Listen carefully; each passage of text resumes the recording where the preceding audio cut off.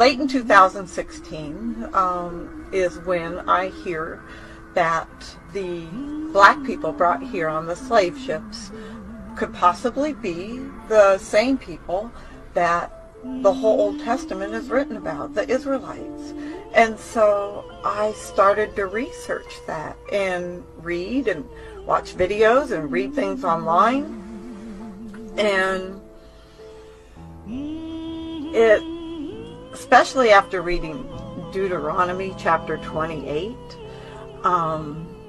the first half of the chapter is the blessings that Israel will receive if they just keep the commands. That's all they had to do. And then the second half is the curses that are going to fall on them if they don't keep the commands. Please go read those. Go read those and think about what these people have been through since day one of arriving in this country as slaves. And you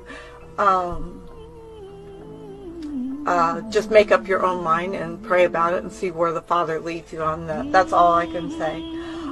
For me, personally, this is my journey, and for me, it brought the scriptures alive to me. Like, I believed it. Like, these are, to me, his people that are still living this curse. Black people over here getting killed, the black people in other countries scattered in the slave trade.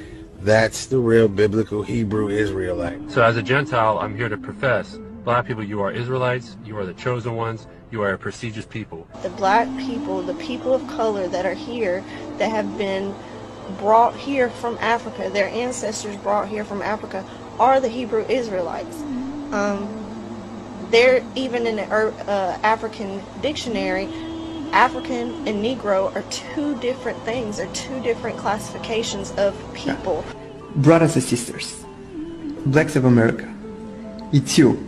You are the true Hebrews. You are the true Hebrews from the Bible.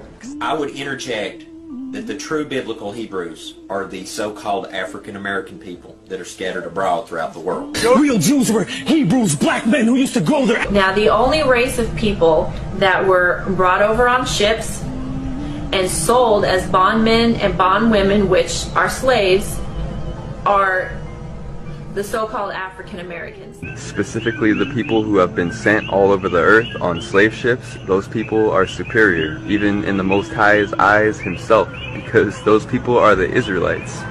And there's a scripture that says, not only it says if you bless them, you'll be blessed, but there's also one that says you have to cling to them or you can't even be saved. I know the black people here are the true